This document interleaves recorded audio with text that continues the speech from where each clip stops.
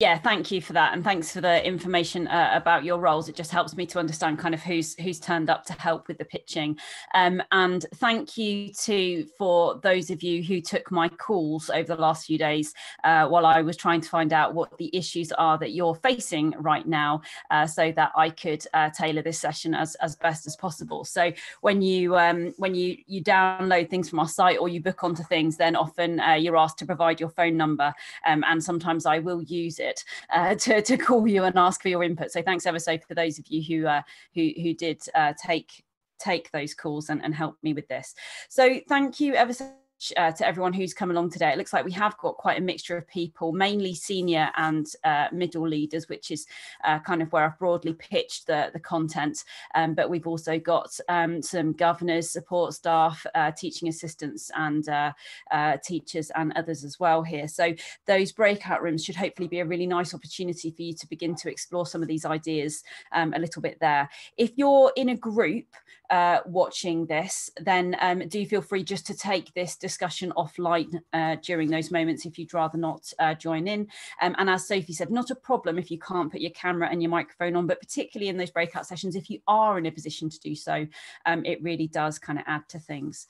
So staff wellbeing, this is a massive issue at the moment, and I have had so many of you come to me saying, I'm really, really worried about my staff. I think there's a significant issue around kind of burnout, stress, anxiety, worry, lots and lots of people who feel that, staff are really struggling.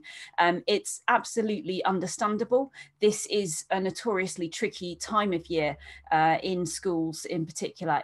Always, and this year has not been a usual year. So we're not surprised by what we're seeing, but that doesn't mean to say that we shouldn't be looking to proactively do things about it.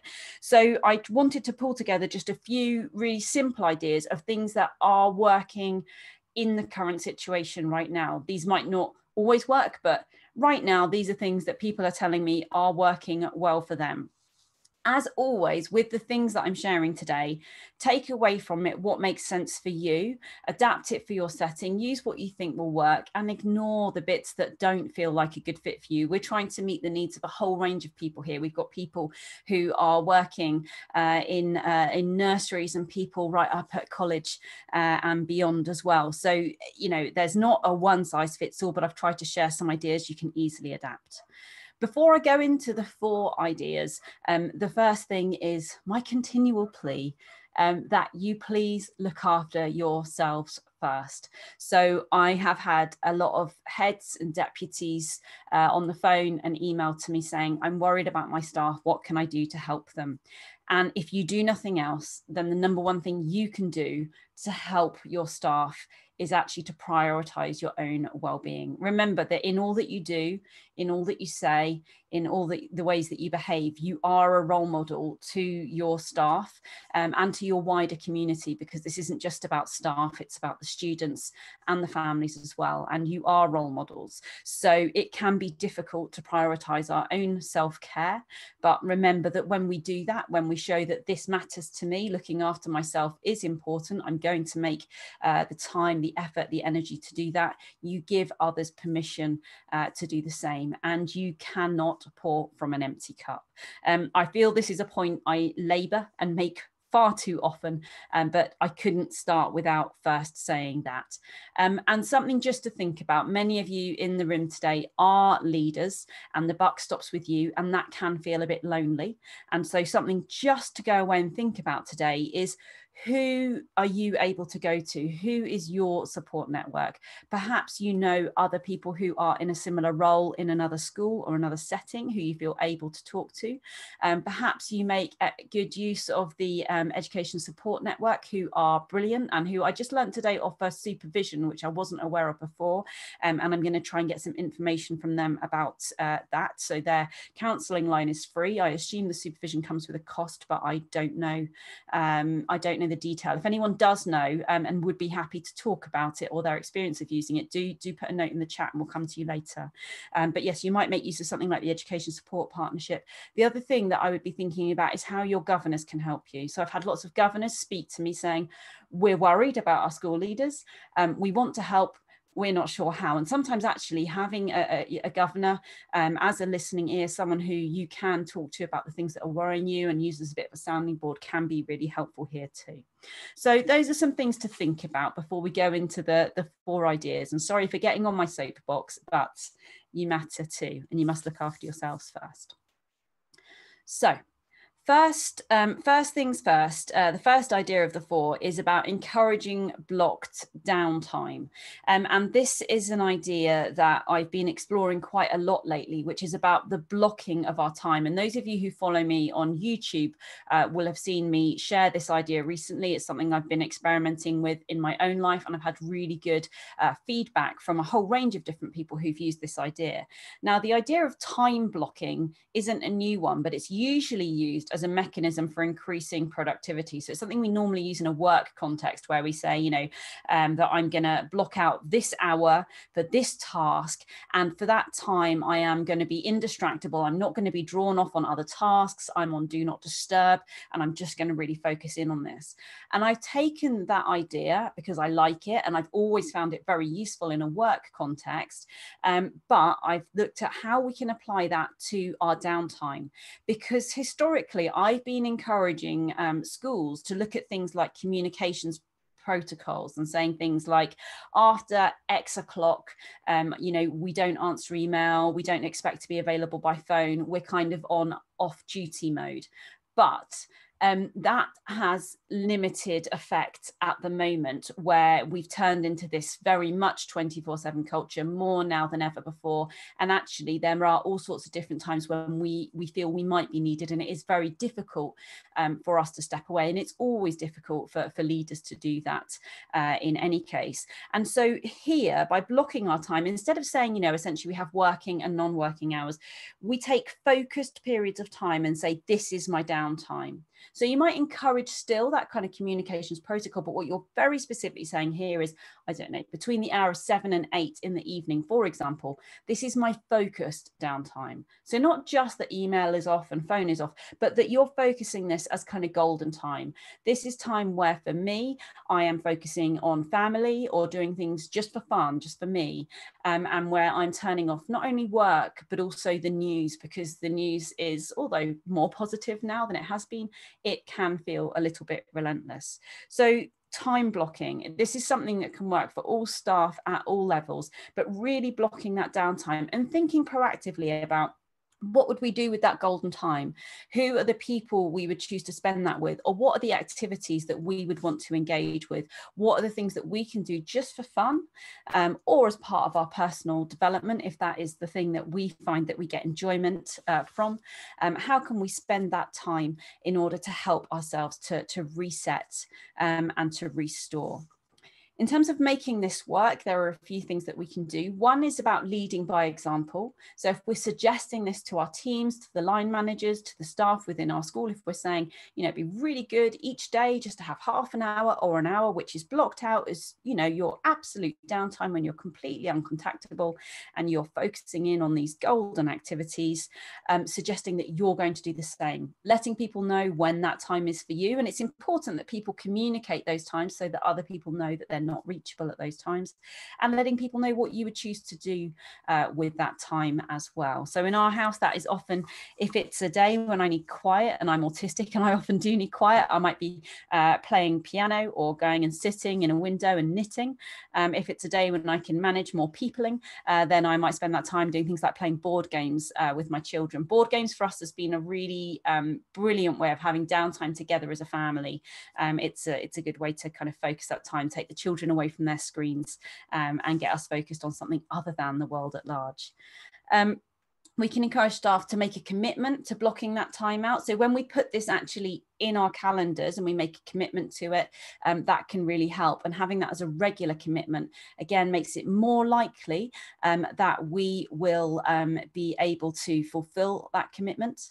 And when we tell people about any commitment that we make to anything, we're more likely to actually kind of follow through on it. So encouraging staff to actually block that time, make a commitment to it, and share it and tell people what they'll do. The other thing that we can do as leaders, as managers, is to take an interest in what our colleagues are doing in that time. And that also it sort of feeds into our other kind of 5 ways to well-being, one of which is connect. And when we stop and we ask our colleagues, what do they do in that time? We're basically saying, what are your passions, your interests, your hobbies? What do you choose to do when you don't have all the other pressures on you? And often this can be a really nice way to build rapport and relationships with people as well. It's also something I really encourage when we're looking to relationship build with children. It's actually understanding if they could do absolutely anything for an hour, what would it be? Where would they go? What would they do? Who would they be with? And the things that people choose to do in those times can often tell us quite a lot about the things that make them tick and can really help to build and cement those relationships. Okay, I'm going to leave that idea with you to take into your breakout rooms for a moment. And so the question here to discuss in your breakout room, though feel free to go off track if you wish to. If you were to block half an hour golden time each day, what would you do with it? When do you think you might be able to find that little bit of time just for you or for you and your family? What would you choose to do? So if you could chuck us into our breakout room, Sophie, and leave people to discuss that for a moment. Do feel free to share any thoughts, ideas, questions that came up in the chat. I am going to respond to any questions on this and other topics at the end specifically, but I am also very happy to share thoughts, ideas on the way through. Also brilliant always if you've got ideas of resources and things that you would like to share. And thank you to Laura, who said that she shared my Give Yourself Permission video with her staff. So this was, I was leading a session a week or so ago with carers about their own well-being. And one of the questions that was posed at the end was, as carers, how can we give ourselves permission to look after ourselves as well as the people that we're looking after? Because all the ideas in the whole session were about, you know, self-care, but they're saying it's very hard to give myself permission. And so the video was really essentially a summary of my response to that question, which was that when we give ourselves permission to exercise good self-care, we can actually flip that and look at it from the point of view of the people that we're caring for, because in caring for ourselves, we're enabling ourselves to be the adults that the adults or children around us really need. We're not able to fulfill that role as well when we're very tired or we're undernourished or we are very stressed and anxious. So self-care is really important so we can be who we need to be to everyone else. Okay. Jenny, we all mentioned how we miss social contact, even if working in schools, staggered lunch and breaks mean little contact. And actually number 3 was going to be about connection, but I will bring number 3 to number 2 because I'm in charge and I can do whatever I like. So let's go with that. So so point 3, which now becomes point 2, is around enabling connection and kindness. So when we were thinking about the 4 ideas that I think will make a really big difference to staff wellbeing right now, thinking about how do we facilitate connection in the current climate has become really important. I think we maybe thought that when we returned to school and college, that we would feel that sense of connection that we'd really, really missed when we were in that bigger period of kind of lockdown earlier on in the year, and we all felt sort of isolated and maybe connected virtually, but not actually. But what I'm hearing from colleagues in school is almost that it feels more lonely because you're in the same building on the same site as your friends, your peers, your colleagues, but either you're in separate bubbles and so you're not able to mix, or just simply that you have so many other tasks now that you wouldn't have usually have had to do, which are taking up a lot of those breaks and lunch time. So you might be, for example, in your breaks and lunch, going and cleaning and making sure that you're keeping all of your students safe by ensuring that your space is kept clean and that you're meeting those requirements, or thinking about, you know, extra organisation of resources and those sorts of things. So it seems that there are quite a lot of additional tasks that have come on board essentially, which take up time. So there's a real lack of connection right now. There's not the time, or it's not safe to actually physically be together. So although we're back in site together, there is that feeling of isolation, that feeling of loneliness. So one of the things that as leaders we can be thinking about in order to promote those well-being within our teams is thinking, how can we support connection between our staff members during these times? And this will look different for different teams and in different settings, and depending on what's feasible within your team. But things that have worked well for other people, things that ideas that have been shared with me, has been buddying up members of staff so that they might regularly call one another and check in with each other. And this doesn't need to be that line managers are calling their teams, although there's obviously a really good place for that, and it's important that we are checking in and making sure that our team members are okay. But actually, one of the things I've heard from many schools is that almost sort of slightly random assigning of buddies within the staff can work really well. And just having someone pick up the phone and say, just calling to see how you're doing, and almost just sort of having the chance to shoot the breeze with someone who kind of gets it, can be incredibly helpful. I've had really, really nice feedback about that. So thinking about buddying colleagues up. The next thing is around when we're holding our meetings. Often they're happening online now, like this. This feels very familiar to all of us now, doesn't it? And when those meetings happen online, what we miss out on often is the chat before and the chat after, and the little bit of silliness that might happen, and catching up with each other, and thinking about how can we actually facilitate a little bit of that connection that would normally have happened. So we're often very, very focused, very, very on task when we have these online meetings, but thinking about how can we build into the agenda space for a little bit of connection. And one of the things I've been thinking about here is how we can use questions to break the ice and connect people. So in the same way that I might do if I was running a training session with a few of you for the day, we might start the day with a slightly sort of funny or searching question so we could break the ice a bit, get to know each other a little bit. Those kinds of questions can actually work really well, even in amongst teams who know each other relatively well, just to get people talking. So in the notes, I put a list of suggested questions here.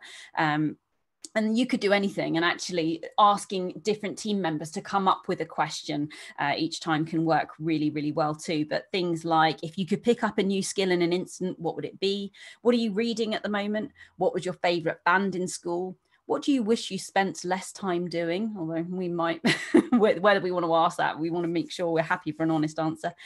One I'm going to use in a training session I'm running on Friday. What is the best compliment you've received recently? And what do you want to try for the first time in the year ahead? And I've put other questions in there. This is also something that colleagues I interviewed recently for my podcast who were talking about restorative practice. They talked about having this practice of always starting a meeting with a question that everyone has an opportunity to answer and to feel heard by all colleagues, regardless of hierarchy, and that really kind of, broke the ice and built that connection, and how having that as a regular practice, even in more normal times, they encouraged that as something that had worked really, really well. So that's something that could work well.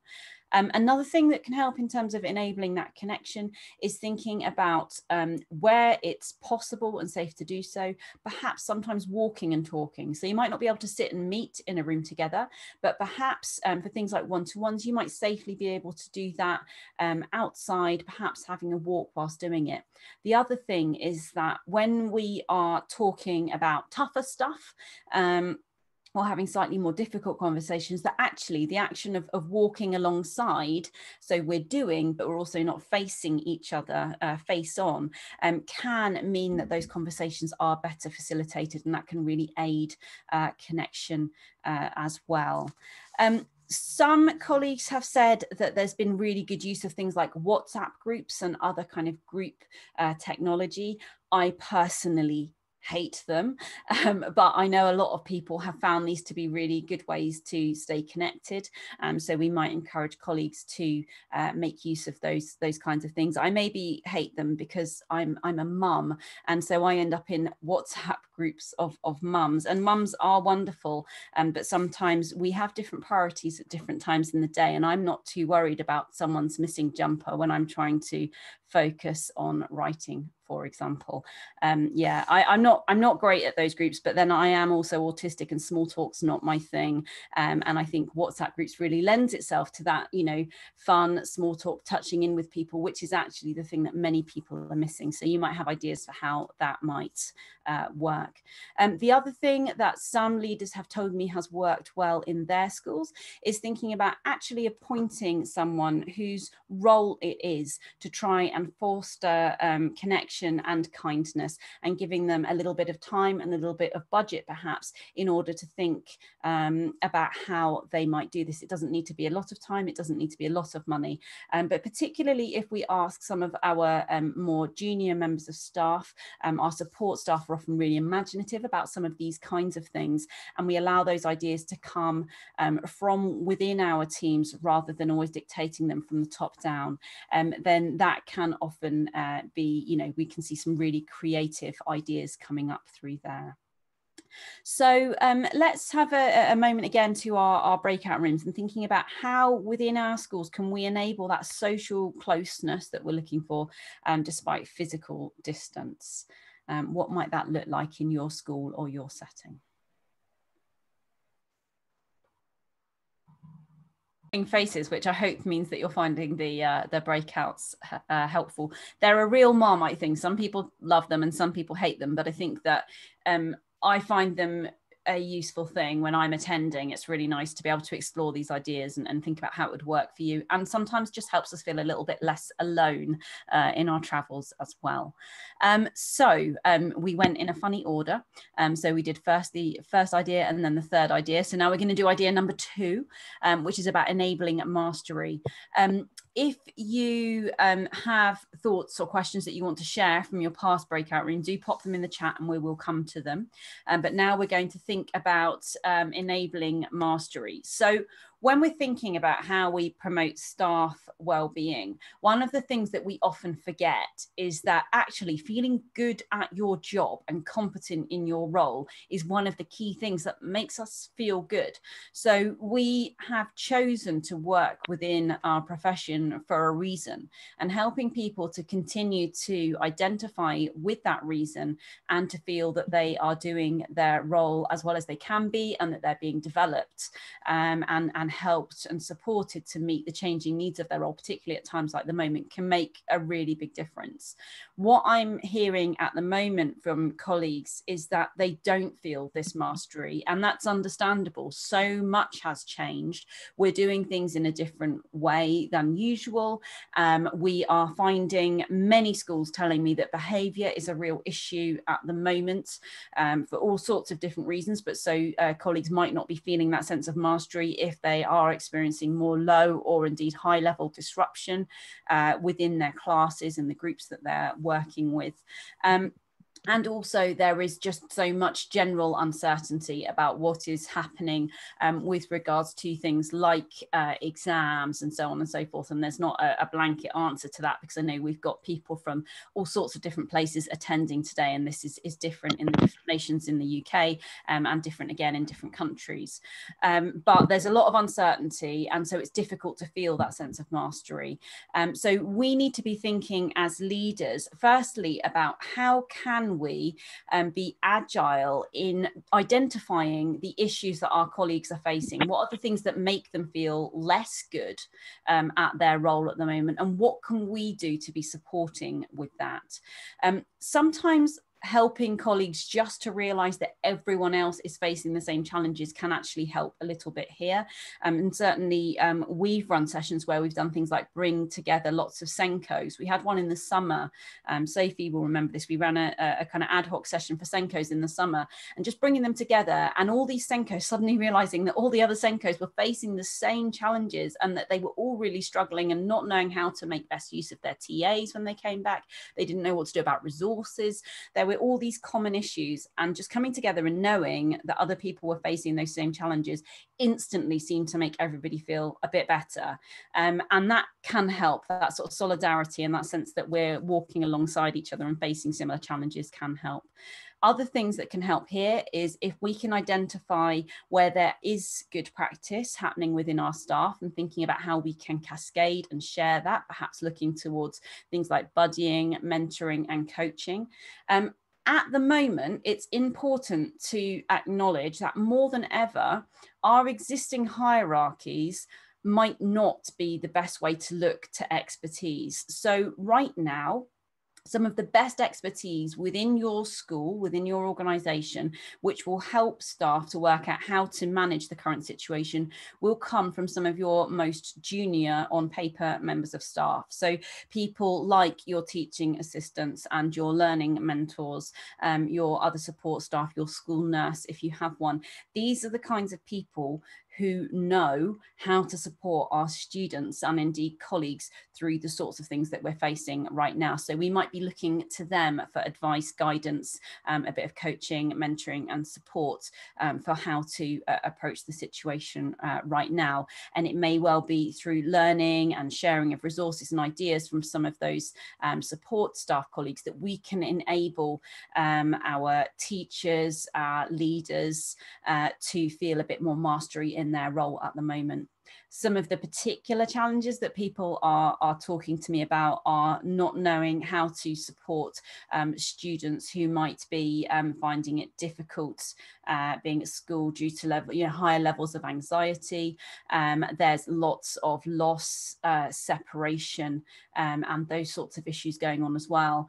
And again, we are largely having to step into the breach and support students with those sorts of issues, which we might normally refer on. So again, if we're able to give people a little bit more confidence in how they manage some of these conversations and these sorts of issues, that can make a really big difference. And you have that expertise almost certainly within your school already. It's just about finding it and finding an appropriate way to cascade and share that knowledge, that understanding. It can be helpful to actually formally audit or survey your staff to get a real feel for what the challenges are that they're facing. Because I'm sharing, the generic picture, the kinds of things that I'm hearing about, but it might be very different within your specific setting. So it's really worth hearing from your staff what's going on there and making sure that when you do that, that you're hearing a genuine variety of voices as well. And remembering that where we're trying to build knowledge and understanding of our colleagues, we don't necessarily have to do that in the way that we've always done it. So you don't have to wait until your next inset day or until you've got a twilight session. Actually, sending people a 5-minute video or recommending a chapter of a book or giving them, the contact details of a colleague who's very good at that thing and asking them to catch up on Zoom. These are all things that are really good CPD. CPD doesn't have to look like it always has looked, if that makes sense. And the other thing there is just to think really carefully as leaders about what you're going to do with that January inset day, assuming that you have that day set aside. Some people haven't worked out what they're doing with it yet, and don't panic if that's the case for you. Many people I'm talking to haven't worked out the answer to that yet, but some of you will have had this set in stone for some time. I certainly often will be booked ahead, like 18 months ahead for a January inset. And if that's the case in your school, I would just challenge whether what you thought you needed is what you still need now. And if not, whether as a leader you can be brave enough to say, do you know what, that's not the best use of that day. Perhaps what we need to do is talk to staff, find out from them what their challenges are, and perhaps think about using that time a little bit differently, because things are changing very, very rapidly here. The final thought there about enabling mastery and thinking about training and supporting and coaching and mentoring is just thinking about how can we hear from colleagues about what's working for them, and if they've done things like accessed good training online or read a good book, how can they recommend that to each other or cascade what they've learned. So again, your staff meetings might not look like they normally would, so you might be thinking about what are the different forums for enabling that to happen.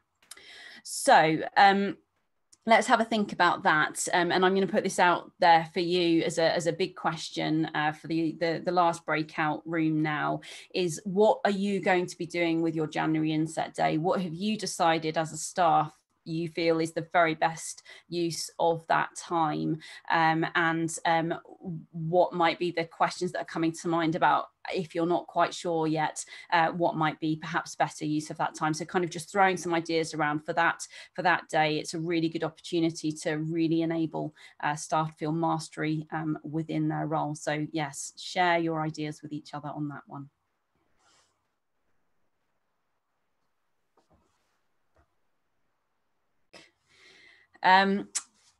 Okay, so the last bit, and do please put any thoughts, comments, ideas, questions into the chat box if you have them. There's a suggestion in there about having a staff meeting that's not about work, which, and the suggestion came from a TA, and I think that's this kind of thing that if staff make those suggestions and they come from the bottom up, really great idea. I'm not sure how well it necessarily goes down when we lead those sorts of things from the top, like how people complain about having to go to compulsory yoga in order to try and chill them out and things. I think, you know, we sometimes just have to think about how we enable these ideas to come and facilitate and support the things that colleagues tell us they want, rather than necessarily dictate them, even if we think that these ideas are good. It's thinking, how do we surface them? But I actually really like that idea of having a meeting that's not about work, allowing people to connect. So the final of the 4 ideas is around building in moments for co-regulation. And this is based on the fact that at the moment there's this kind of low-level anxiety rumbling through everyone much of the time. And what I am hearing is that students are less well regulated. There's a lot of anxiety, a lot of low-level behaviour issues going on in many classrooms, but that actually this is exacerbated by the fact that also the adults are not feeling great either. They are tired, they are stressed, they are anxious. Understandably, we are doing our best in really challenging circumstances, but it's really hard. Now, the challenge with that is that our brains are amazing things, and we mirror the feelings, the behaviors, the way that those who are around us are. So one of the things I'm always teaching people about how we can take a trauma-informed approach and try and support and calm children who are dysregulated is by being swan-like and appearing calm, and thinking about our breathing, and thinking about lowering the tone and the pitch of our voice, and really coming across in that calm, supportive way. Because when we're calm, it helps to calm the child who we are looking to bring their mood down. But the opposite is also true. And if there is anxiety amongst our children and anxiety amongst our staff, then we kind of butt off each other, and our mirror neurons mean that things kind of bubble over and it gets very hard. So the idea here is basically leaning into our amazing neurobiology, which means that we can all regulate together if we do this proactively. So the idea is that we build into our day regular moments when maybe throughout the whole school, we just take a minute or so to regulate. And together we find that moment of calm. This is the sort of thing that you can do in an assembly. It's the sort of thing that you can do. It doesn't have to be, you don't have to be in the room. It can be done virtually as well if you're leading assemblies virtually. It could be done at the beginning of lessons, works particularly well in transitions. And it's about finding kind of routines and rituals that can be used just to bring the mood down, just to find that moment of calm. And this really matters because when we're kind of, you know, our anxiety is rising and rising and rising, just finding a moment, finding a way just to reset a little bit. And when the adults do that alongside the children, it's really good in terms of role modeling. But crucially, it also helps to calm the adults down. And that then means that the adults are more able to be that calm, in control, persistent, consistent being that the children really, really need. When we explain to colleagues that by actually participating in these kind of regulating activities, these activities designed to relax and calm us, when they actually participate rather than just watch, which is what can sometimes happen when we put these things in place, actually it really benefits the children. So it helps to regulate all of us. So again, thinking as leaders about how do we lead by example. If we're doing things like putting in moments of mindfulness, or perhaps using a breathing technique, or even just having a few minutes of calm, quiet reading, whatever it might be that works for you and your students in your setting, whether actually we can lead that and engage with it too. Great role modeling, but will also help you to regulate yourself.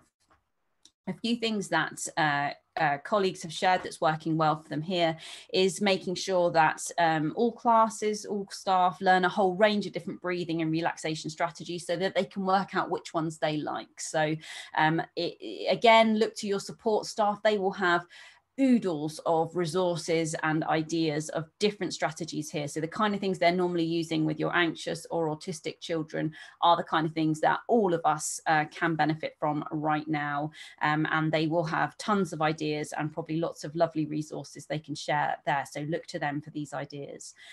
You can think about having students lead some of these activities. So again, this is the sort of thing where sometimes students might even go and do their own research and come up with ideas of what you might do in that kind of calm 5 minutes, or however you want to name it.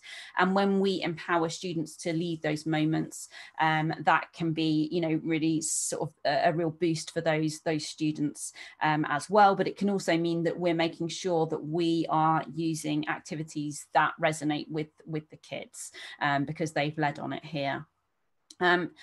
Some schools I've been talking to have talked about having working walls or journals where students have recorded their own ideas of what's worked for them, so that they're able to look back and access that at different times.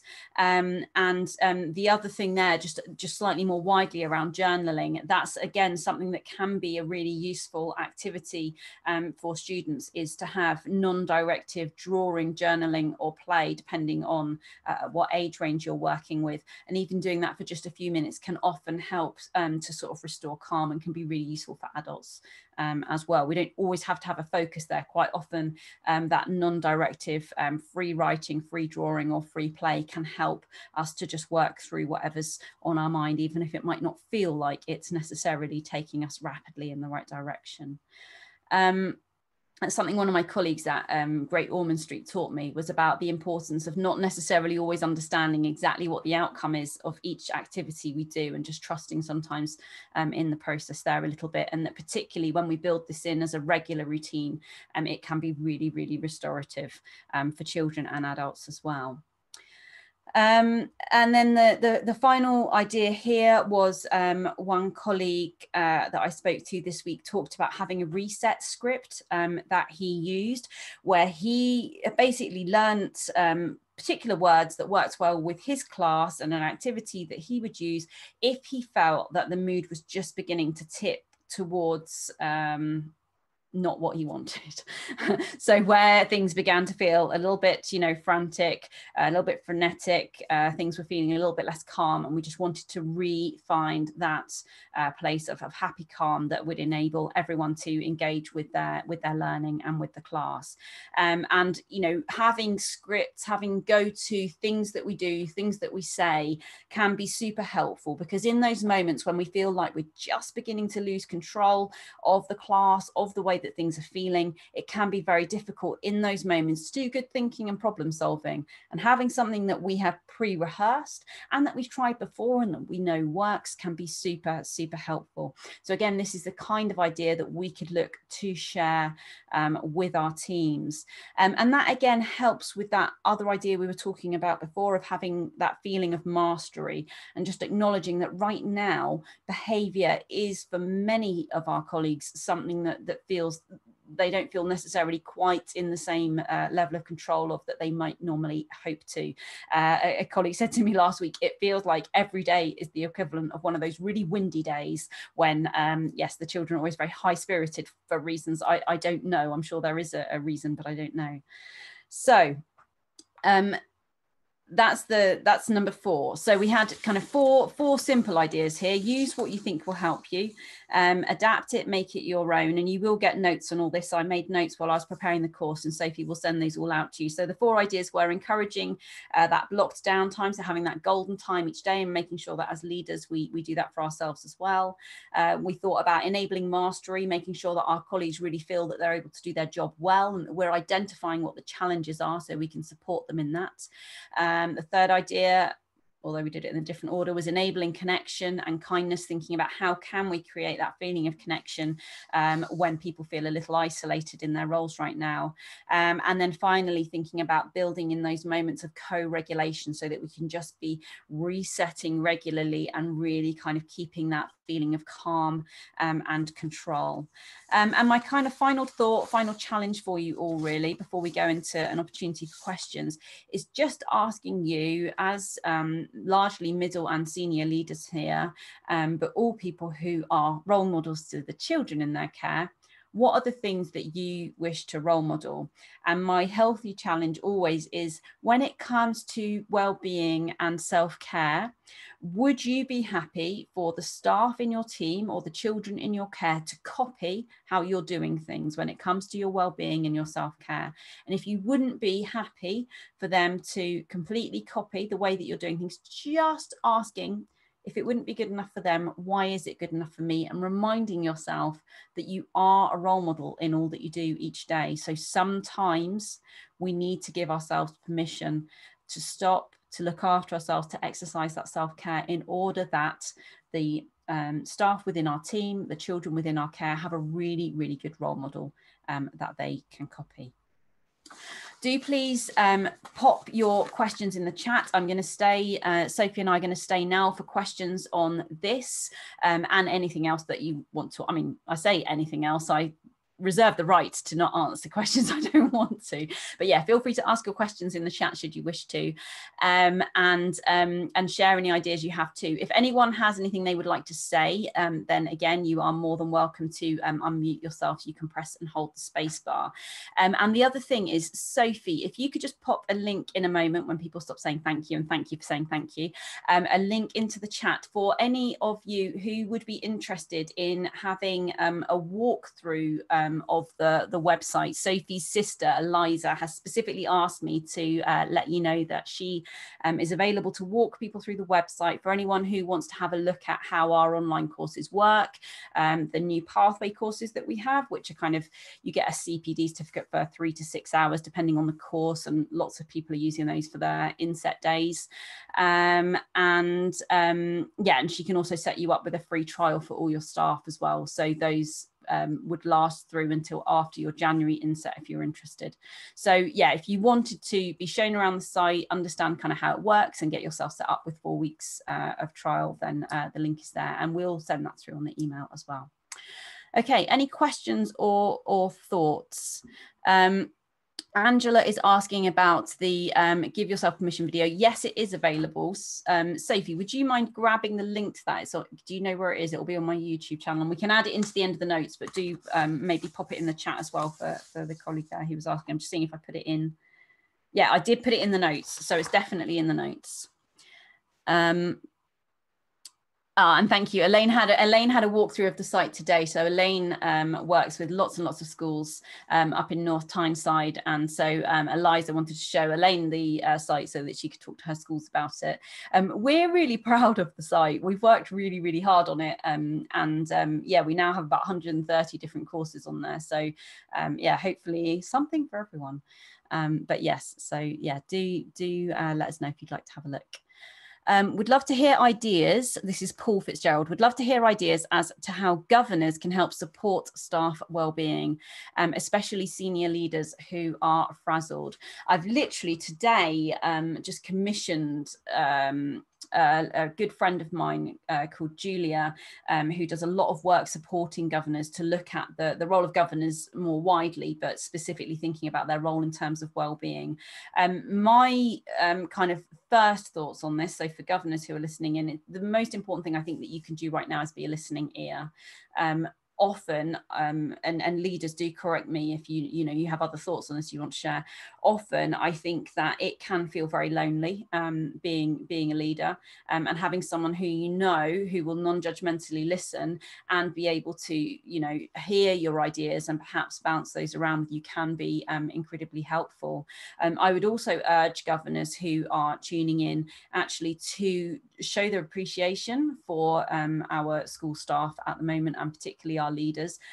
Everyone's very tired. Many deputies and heads who I've spoken to have not had a proper break since March, and I'm in awe of what you've been doing. It's been absolutely incredible, and I think just stopping to really say thank you is very, very helpful. And the other thing I think that governors can be doing is holding leaders to account in terms of their own well-being. So a school I coached last year, so pre-pandemic, the chair of governors actually targeted the head, who was one of those amazing heads of a primary school who did everything, every single job, and they targeted the head on learning to say no.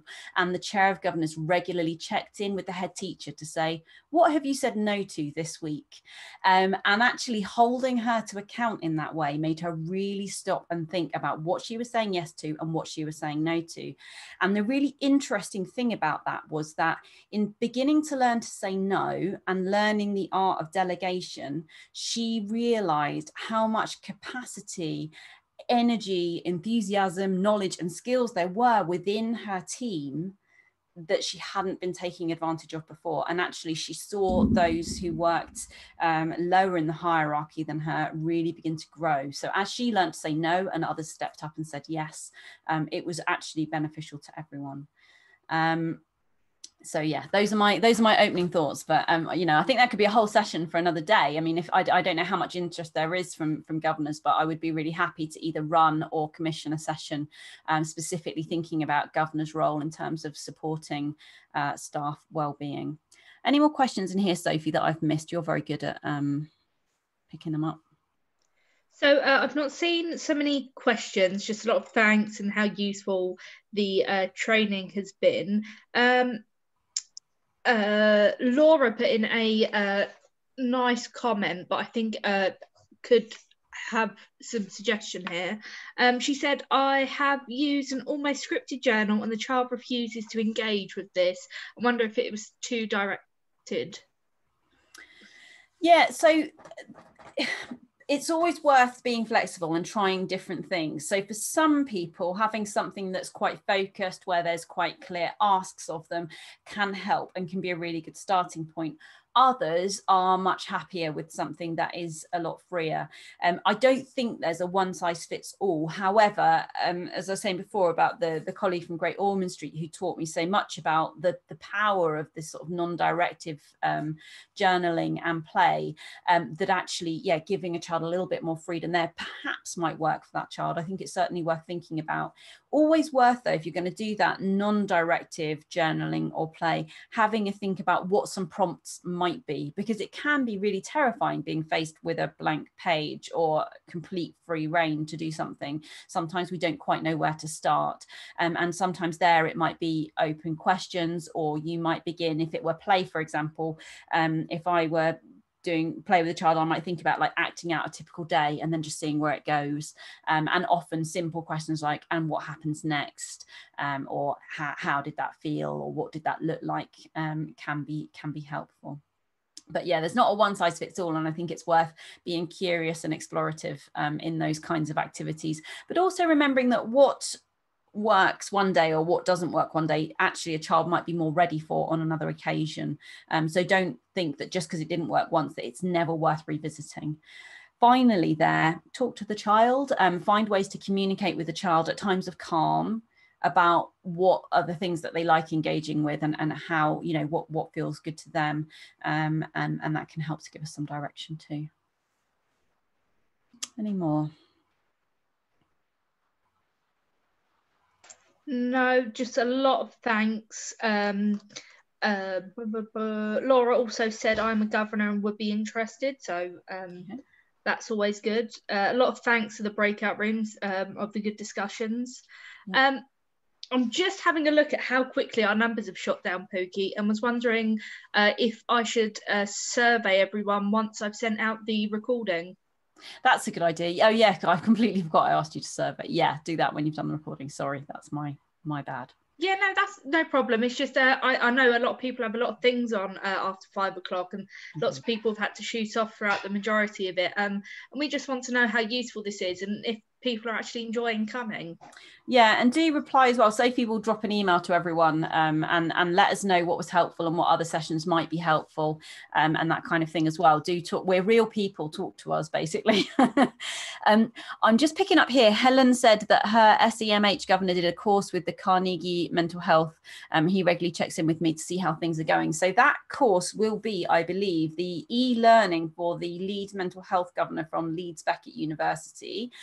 I might be wrong, but that would be my assumption there. So for I think it's about £50, and certainly many of the schools that I coached through the School Mental Health Award did encourage their lead mental health governor to take on to do that course, and many reported it to be very, very helpful. That's right. So yes, I've heard really good feedback about that, and certainly I've worked extensively with Leeds Beckett, and everything I've ever done with them has led me to, yeah, it's been good. So yeah, would be really well recommended.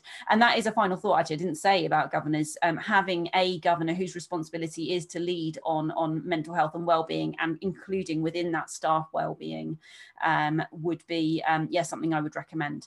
Details of the course. Okay, so it's the Leeds Beckett University mental health governor course. I'll get a link and we'll send it through on the email, because yeah, I don't know. Yeah, you should be able to find it by Googling, but it'll be Leeds Beckett University. It'll be an online course for governors, and it was developed like pre-pandemic, so very forward-thinking online learning back in those days.